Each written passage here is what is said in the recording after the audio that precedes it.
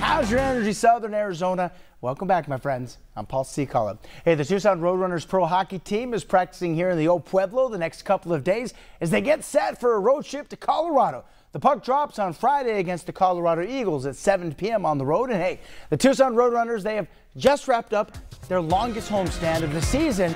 They're in great shape as they hit the road. The Tucson Roadrunners' .773 win percentage still ranks as the best among all of the 31 teams in the AHL.